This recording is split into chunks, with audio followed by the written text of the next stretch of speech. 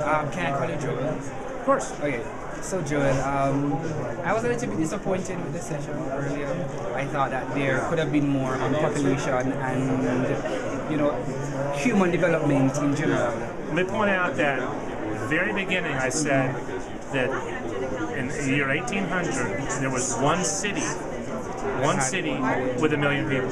And that today there are 381 cities with at least 1 million people. And some of them have 20 million people, like Mexico City, or many cities are mega cities. And there's no question that if the topic is disasters, which is what our topic was, we were not asked to do a panel about population. We were not asked to do a panel about the whole future of the planet. Our opening panel was called Coping with Calamity, the Art of Looking Ahead. It was meant to talk about, I guess, what you'd call, the earthquakes, the hurricanes, the tsunamis, the nuclear power plant accidents, the kinds of things that can go wrong and kill, thousands of people all at once. So I did bring up population at the very beginning, but it is true the panel did not discuss it. I agree with you, but we look at population not only as population growth, as in increasing the number of people within, but we look at it from a more comprehensive approach, such as sexual reproductive health and rights. Let's look at the earthquake in Haiti, where there was an increase in population, and then we look at persons being relocated to makeshift camps, and we realize that a lot of young girls have been pregnant. There's unsafe water. There's a lot of issues that arose that comes up, and so it affects the health of these young people and even adults as well. So we're talking about population. We're looking at population from a more comprehensive approach, and we understand. You don't mean population in terms of numbers. You mean in terms of a more comprehensive approach. The humanity, living conditions, housing, education.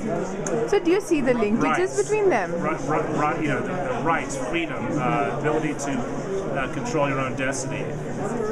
So do you see a linkage between climate change and sexual reproductive health and rights, or health, population health? It's all connected. Yeah. It's all connected. How where exactly it's connected is something for you to figure out. But there's no question that when you look at an issue like climate change, it's not just about how much carbon does this person produce or how many resources does this person use. It's also about what is the quality of this person's life and what life do we envision for this person? What hope do we have for this person? What freedom will this person have as he or she grows older? You have to put that in the context of a changing world, which climate is one of the changing things. When you're dealing with, based on what you've asked me, is you're dealing with some very big questions. Okay, there's no single answer to it. But the panel tonight we touched on a few things. We could have done much more than we did. Well, that's true. Do you think further on would you like to do something about these linkages?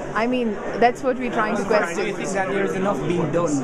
Yeah. Do you think there's enough being done? There's enough being done right now. Linking both areas, both issues. I don't know. I'm not. I think that you have a couple people here, right there, who are some of the best thinkers of systems, how the whole system works. You should ask them. Okay, thank you.